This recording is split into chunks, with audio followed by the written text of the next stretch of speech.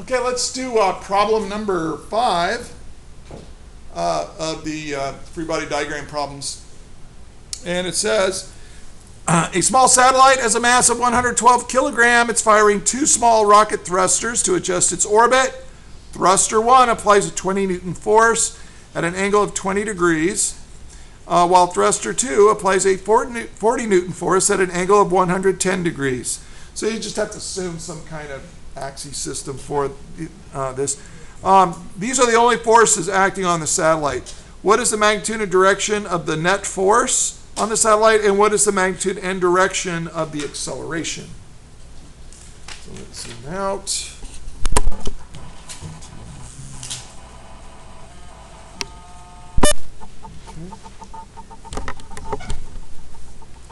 All right. So this one, look at this. Yeah, so here's a really well-drawn satellite. It's got solar panels and everything.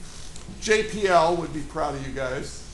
So here's one thruster applying a force. Now, the thruster's right there, so you could show the force like that, and this thruster's going like that, but whatever.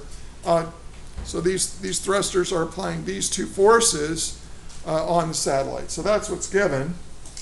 And we want to know magnitude and direction of the net force and the acceleration. So we're going to draw the free body diagram, and here they've done that. Looks pretty good. And here we've taken this, and you're showing the angle. Well, here's the free body diagram. Now, I would have liked to have seen on the free body diagram the x and y components actually drawn on the free body. Looks like that's what you're doing right there. Okay. And then you've got, so let's sum the forces in the y direction. And in the y direction, you've got FB sine theta and FA sine theta.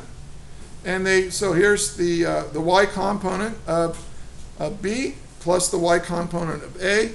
And that's equal to 37.6 plus 6.8. And they got 44.4 newtons in the y direction.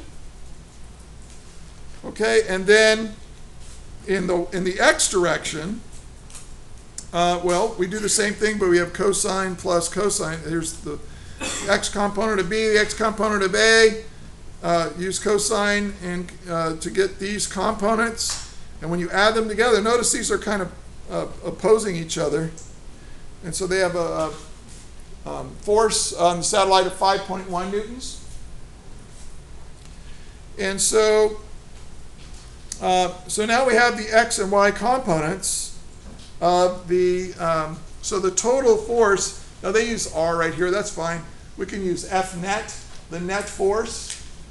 The net force, when you use Pythagorean theorem, is 44.7 newtons. And then the angle using inverse tangent, well, both of these components, the y component and the x component, are both positive. So it's going to be in the first quadrant at 83 degrees. That looks good to me. And so the resultant force, and this should be like F net. I wouldn't call it R. I would call it the net force. F net is what you get when you add up all the forces together, is 44.7 newtons at 83 degrees. I think that makes sense, right? You other groups got the same thing, right? Did you? Yeah, okay. And then now, to solve for acceleration, all you have to do is divide this net force by the mass. And you get 0.4 meters per second squared. And what's the direction of that acceleration? The direction of the acceleration is always the same as the direction of the net force. Very good. That is all.